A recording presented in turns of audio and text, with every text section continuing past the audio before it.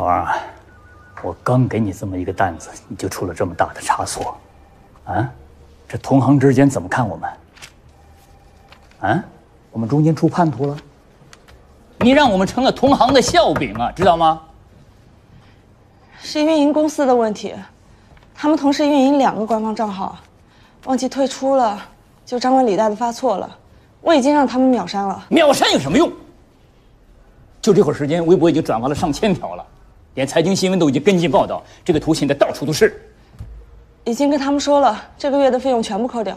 扣钱有什么用？动动脑子。对方的公关客户马上一会儿就来了，你能挽回这个损失吗？就因为你这个小小的损失，我们公司会流失一个重要客户，这个责任你担当得起吗？啊？你说你能担当起这个责任吗？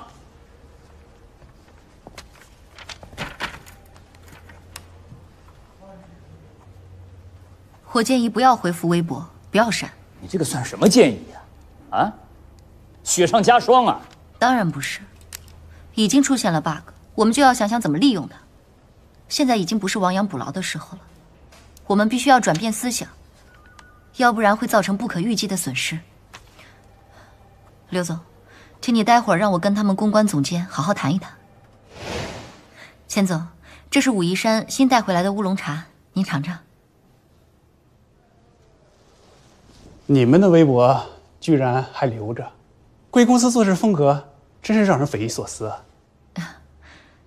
其实不但要留着，还需要您转发，去恭喜对方的新品上市。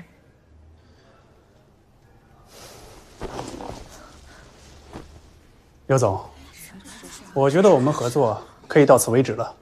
钱总，你别着急，能不能花2分钟时间，听我把话说完？好，就2分钟。好，您请坐。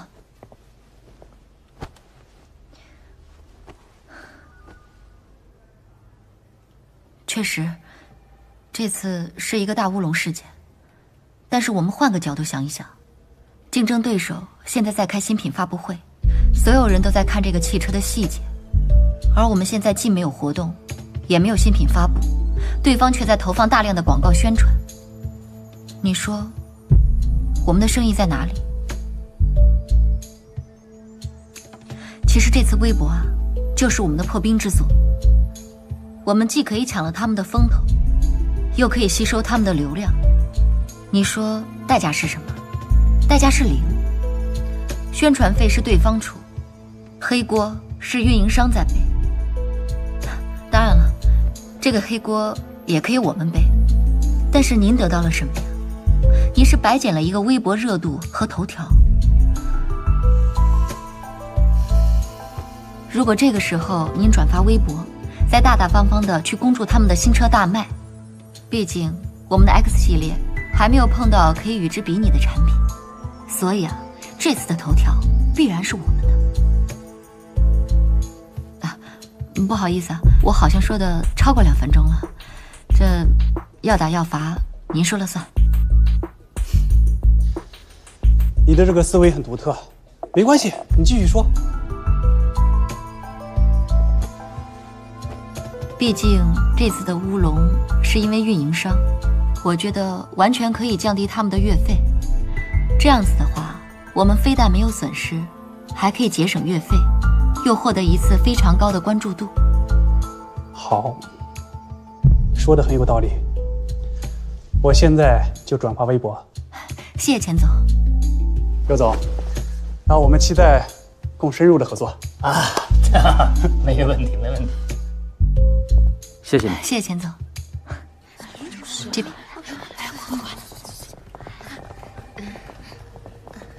刘总，你们不用送了，再见。好，再见。钱总慢走。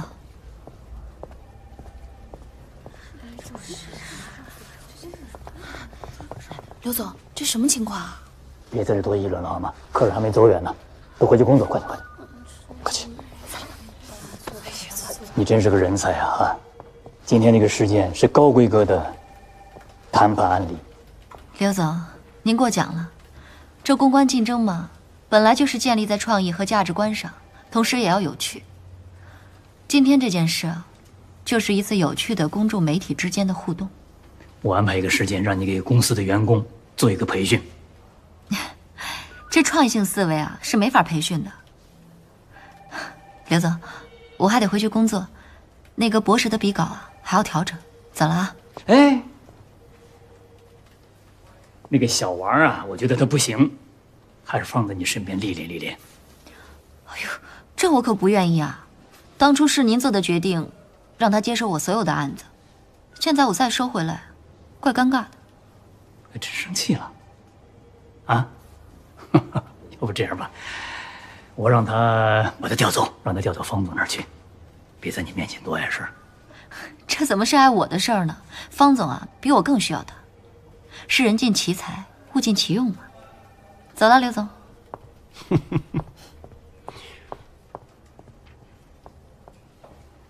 真够刻薄的。您喝咖啡。前段时间是我得罪了您，是我的错。您大人有大量，能不能过往不究，让我回来做您的助理吧？做助理，太委屈你了。我还是想跟着您。谢谢你对我的肯定啊。但是比起我这儿，方总那边更适合你。徐总，您也知道，方总能给你的承诺，我给不了，那不就是你需要的吗？我只是想成长得快一点啊，但有的代价，我也付不起。你也知道职场上有些代价你付不起啊。我帮你们出头，你却背叛我。但刘总不是也没有对方总怎么样吗？反而是您差点离开了。哼，那我就告诉你，作恶的人不是不报，是时候未到。乔乔，过来。好了。来，不是拿着啊。花花这样真的行吗？要不然咱们还是去找薇薇换一身衣服吧。摄影师都在笑话咱们。我们这个主打的是平价红酒，突出的就是一个性价比。我们就是要风格独特，适合年轻人喝。薇薇那种风格不适合我们，我们这个正合适。来，这是教授教给你们的？这是我自己的金点子，好吧？而且我跟你们说啊，我们这个红酒只要它正宗，看的人越多，我们越作，它卖的越好，这叫眼球经济学。对对对，而且我们最畅销的就是今天拍的这10款酒。这个不重要，这一会儿啊，晚点你发到我电脑里。现在我们最主要的是把照片拍好了，照片拍好配上我的文案，这个就是小清新。这是小清新啊？这完全就是重口味和奇葩。你懂不懂啊？这叫反差，这凸显我们的生活方式，凸显我们独特的风格。独特的风格是吧？反差是吧 ？OK， 来。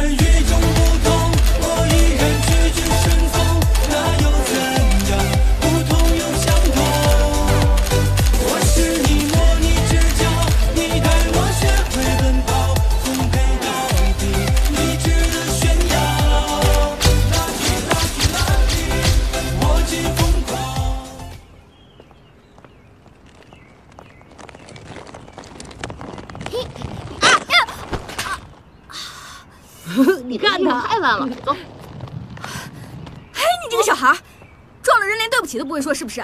你爸妈怎么教你的？妈妈，你哭什么呀？你给我撞疼了，你哭什么呀？你把我撞了，你知道吗？哎，你干嘛呢？你干嘛呢啊？你怎么欺负孩子啊你？我什么时候欺负孩子了？是他撞的我。哎，我们家孩子都哭了，你还好意思说你没欺负他？他哭就是我欺负他，那我哭是不是他欺负我了呀？这么漂亮的小姑娘，这么不要脸！我什么时候不要脸？那没有家教，你这么小孩的，你可不能这么说。你打了，你就是打了，你好意思吗你？你这是怎么回事？你还推我？哎呀，没事，好了好了好了，他打人，打人了！回家好好教训你家小孩。他都打了，是他先撞的我。